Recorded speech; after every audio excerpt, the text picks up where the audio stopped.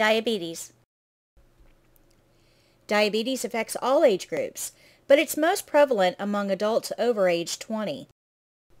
Diabetes is a common medical condition affecting an estimated 25.8 million people in the United States. Even more alarming, over 25% of all adults age 65 or older have diabetes. This means that 1 out of every 4 senior citizens is affected by this disease. Because this disease is so prevalent, medical professionals have an obligation to learn more about how it affects our patients. This allows us to provide better care for these patients and identify potential problems earlier, leading to more effective treatment. What is diabetes? Diabetes is a problem generally characterized by too much sugar in the bloodstream. According to the American Diabetes Association, normal glucose levels before a meal should be between 70 and 130. Blood sugars that are consistently higher than these levels can lead to a diagnosis of diabetes. In order to fully understand what diabetes is, we have to dig a little deeper to discover why there is too much sugar in the bloodstream. Where does the sugar come from? Why is it in the bloodstream? Where does it go? These are all very important questions regarding diabetes. When we eat food, particularly carbohydrates such as bread, sugar, sweets, flour, pasta, rice, etc., those items are broken down in our digestive tract into water and sugar.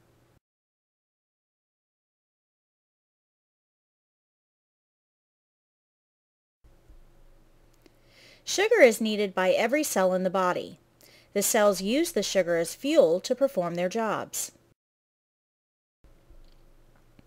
But sugar cannot just enter the cells of the body all by itself. It has to have a key to be let into the cells. That key is called insulin. Insulin is a hormone produced by the pancreas, located in your abdomen. When you eat carbohydrates, your brain tells your pancreas to secrete more insulin. In healthy people, the pancreas produces insulin and sends it into the bloodstream. That insulin meets up with those sugar molecules in your bloodstream made from the carbohydrates that you ate. When the sugar arrives at the cell that needs fuel, it will use the insulin key to unlock the cell so that it can enter. But diabetes describes a condition in which the sugar in the bloodstream cannot enter the cells of the body. There are 2 specific reasons that blood sugar cannot enter the cells: poor production or insulin resistance. Diabetes causes high blood sugar levels because the sugar is trapped outside the cells where it can't do any good. In the meantime, the cells are starving for energy. With diabetes, either the pancreas doesn't produce enough insulin, which is a production problem, or the cells don't recognize the insulin key, which is called insulin resistance. Another way of thinking about it is this: there are no keys to unlock the doors with a production problem, or the keys don't fit, which is insulin resistance. Some patients have both problems. This can make the disease very hard to manage. How is it treated? Doctors will prescribe treatment for people with diabetes. The treatment will depend on what the doctor thinks the cause of the diabetes is. If the problem is insulin production, the most common source of diabetes, the doctor may tell the patient to limit the amount of carbohydrates the patient eats to reduce the sugar molecules released into the bloodstream. Patients may also be advised to lose weight and increase exercise to manage their blood sugar levels. These actions are designed to make the pancreas production more effective. But if the pancreas production is still too low, the patient will need another source of insulin, usually by taking pills or insulin injections. Can it be prevented? There is a genetic component to diabetes. Those with close family members who have diabetes have a greater than average chance of developing the disease. But there are steps patients can take to reduce their risk of developing diabetes. Maintaining a healthy lifestyle is important in limiting your risk of developing diabetes. Regular exercise helps keep all the cells of the body healthy so they can recognize the insulin key. But maintaining a healthy diet is the single best prevention strategy. Remember how the pancreas has to produce insulin when you eat carbohydrates? Well, an excessively high carbohydrate diet, including a lot of snacks and sweets, over a long period of time makes the pancreas work overtime.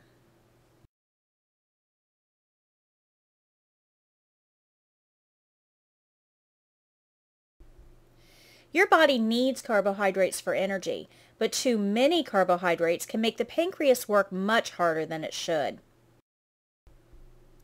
By wearing out the pancreas with this type of a diet, the pancreas may not be able to produce insulin as effectively later in life. By maintaining a healthy diet, the pancreas is able to produce adequate amounts of insulin throughout your lifetime, and your cells get the energy they need to work. Does it affect the body? Sugar is needed by every cell in the body for energy. If sugar is not able to enter the cells won't be able to work well. If left untreated, diabetes can affect the body in many different ways. The sugar that's not able to enter the cells and remains trapped in the bloodstream will coat the inside of the arteries it travels through. As this sugary substance flows through the arteries, it coats the inside surface of the arteries, making them brittle. Think of cake frosting left out for a few hours. The sugar makes the frosting stiff but sticky. This is the same type of substance that's flowing through the arteries. This keeps the arteries from being able to expand when the heart pumps harder, like during exercise. Because the arteries cannot expand, it causes high blood pressure to develop. Kidney damage can also occur as large protein molecules punch holes through the delicate internal structures of the kidneys. Patients may notice vision changes as the sugar coats the delicate arteries and nerves of the eye. Because sugar molecules are heavy, gravity pulls the excess sugar down into the feet and the legs. The hardening of the arteries we talked about earlier is even more extreme in the legs and the feet of diabetic patients.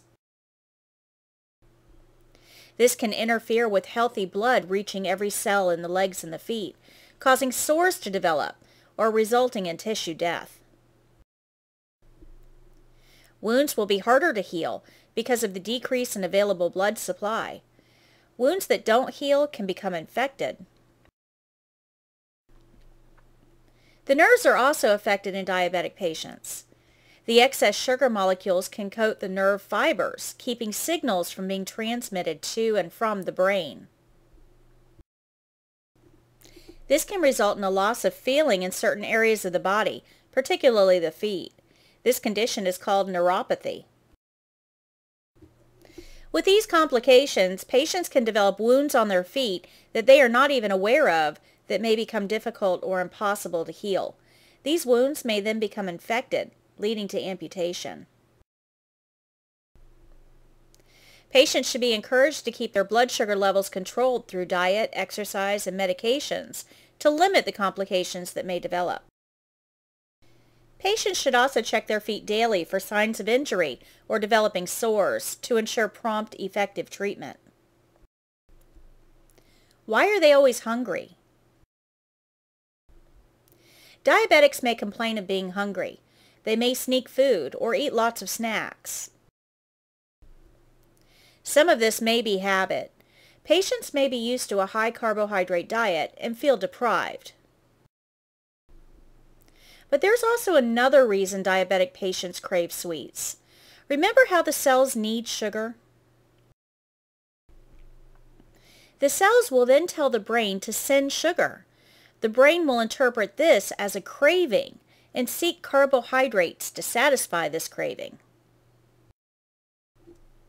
It's important to understand that the patients are craving carbs because their cells are starving, but what they eat will not necessarily satisfy the craving because the sugar they take in still cannot enter the cells without insulin. That additional sugar will remain in the bloodstream instead of entering the cells, which could cause additional damage to blood vessels, nerves, and organs. And the cells will still send starvation signals to the brain, which will then trigger more cravings.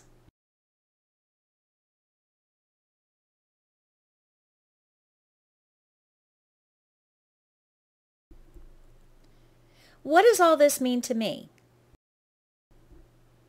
As healthcare workers, you will probably be caring for diabetic patients frequently in your career.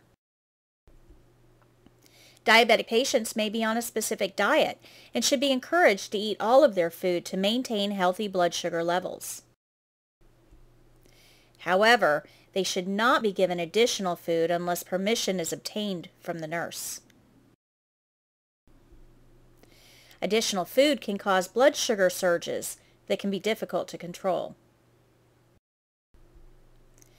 Skin should be monitored for sores frequently.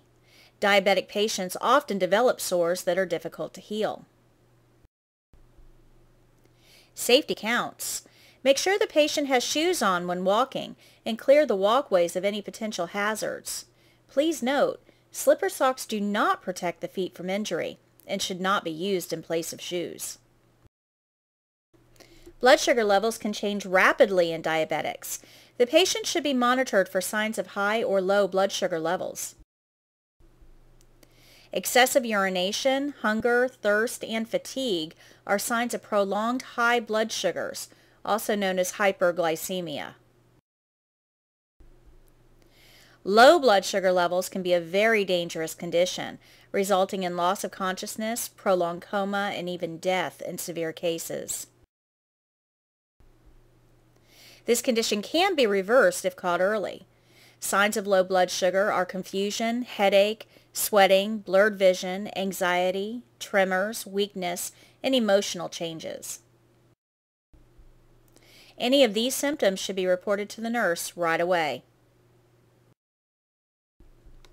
Understanding what diabetes is, how it affects the body, and recognizing common signs and symptoms will help the patient manage their disease more effectively. Together, patients and healthcare workers can manage diabetes effectively, minimizing complications. The end.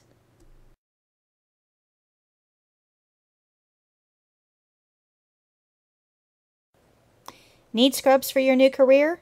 Visit 4YourUniforms.com and enter the code CNA video for a special discount. Need additional resources? 4YourCNA has what you need. With practice tests, an online workbook, instructional videos, practice kits and supplies, and our very own skills book with step-by-step instructions, you will feel confident when you take the CNA exam. Visit 4YourCNA.com today. Continuing education for CNAs are called in-services. In-services are now offered online at 4YourCNA.com.